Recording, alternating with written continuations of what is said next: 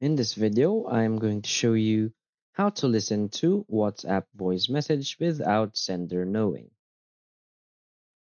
So please watch the video until the end and follow this tutorial step by step to avoid making mistakes. So let's get started. So the first thing you want to do is to go open your WhatsApp application.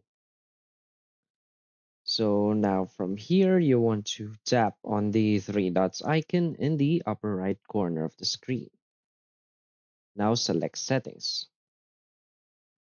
From here, select privacy, and now you will see a setting right here that is called read receipts.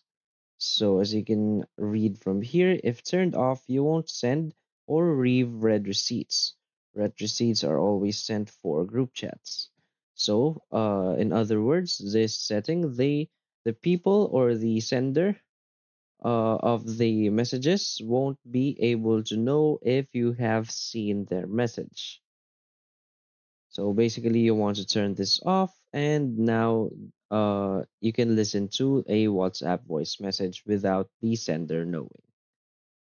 So that's it. So if you find this video helpful, please hit like and subscribe.